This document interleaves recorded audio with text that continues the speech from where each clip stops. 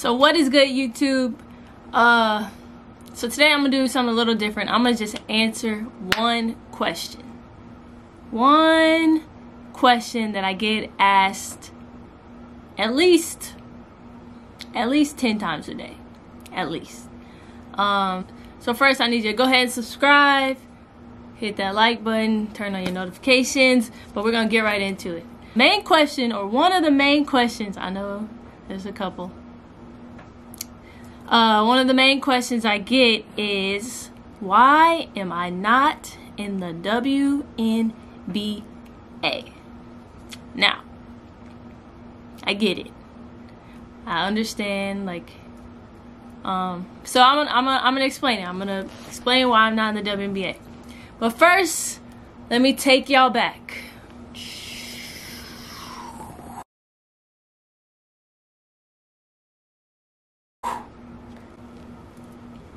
So, when I was a kid, I started playing basketball when I was about like 4 years old. So my entire life, when I was about 12, 13 years old, I saw the movie Love and Basketball. If y'all haven't seen it, I don't know what you're doing. Like, I feel like everybody's seen the movie Love and Basketball, even if you like basketball or not. Do you like love? I don't know. It's on Netflix. So Netflix sponsor me. But I saw the movie Love and Basketball, and at the end, Monica, the main character, she wants to go play professionally in Europe.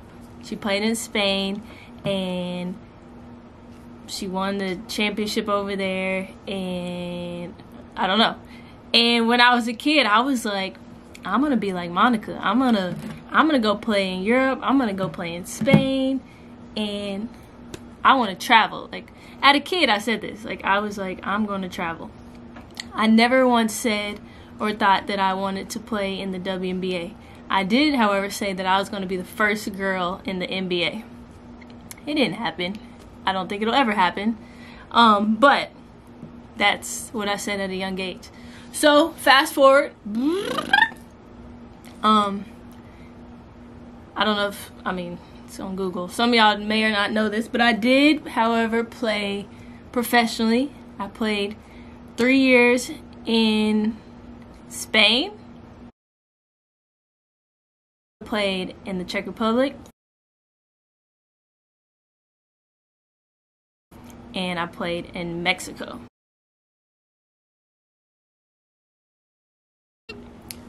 Here, real quick, I'm about to show y'all a little sneak peek of my pro days in either Mexico or Spain. Y'all go watch it and check it out. Don't go nowhere. I'm telling you. I'm nice. I'm telling you, go watch it.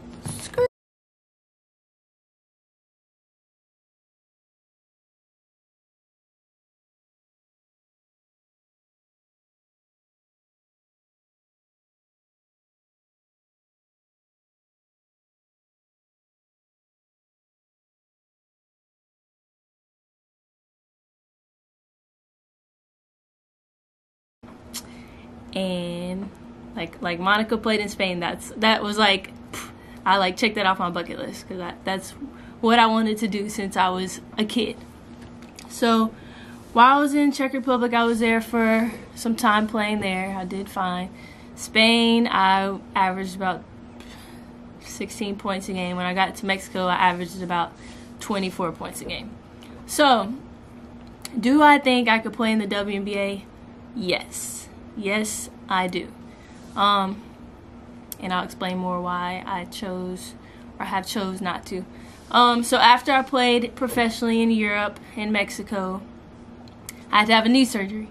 So I've actually had, my knees are ashy, y'all. I would show y'all my scar, but these things are, here, we'll sneak peek. Beep. See that ACL? Boop. So I've actually had 2 ACL surgeries, but once I got back from Mexico, I had to have a 3rd knee surgery.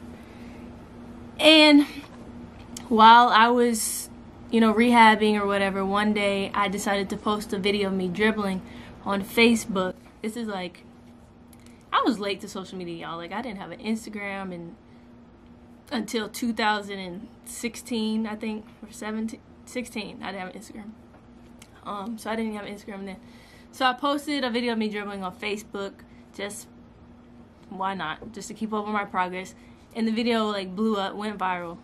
And the Globetrotters saw it. A recruiter from the Globetrotters saw it, invited me to try out. And at the time I was like, no, I'm too competitive. You know, I'm still like competitive mode, like blah, blah, blah. Like I'm serious about it still. Granted, you know, I have this knee injury, but I knew I would be able to come back. But it was kind of like a once-in-a-life opportunity for me. You know, the company's been around for 94 years now. I would be the 15th woman in 94 years to ever play for the Globetrotters, and I love traveling again. So I talked to my family about it, and they were like, you know, why not? It's an amazing opportunity. Why not try it out? You can always go back and play. So I did. I tried out for the Globetrotters. I made the team, became the 15th woman in 94 years, all that. Traveled the world. Which was cool. I was grateful for the opportunity.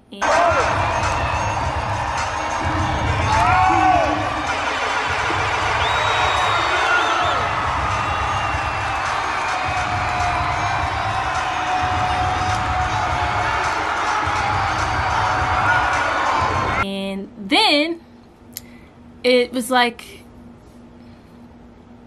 I started to also post more on my social media. I created an Instagram. I created an Instagram, but I actually started being more focused on it, or just consistent on it. Like I'm trying to be like one of those people who are not on their phone all the time and on Instagram or social media all the time, because it's overwhelming. Like I have a maximum freaking alarm on my phone that tells me when you reach the time, basically. But so social media started to grow and it allowed me to build my own brand, build my own platform, reach out to many more people, meet new people, and basically just gave me another source of income and allowed me to, you know, grow my brand. So that's where we are now. And do I think about ever wanting to be in the WNBA? I think it would be cool to say. I do. Just be like, hey, yeah, I played in the WNBA.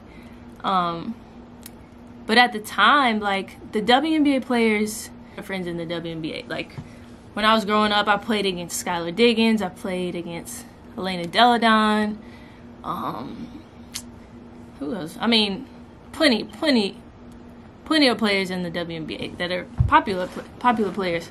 I played with and against them, so you know, I definitely respect them, and I know what they did to get there, the hard work they did to get there, and I also know that, you know,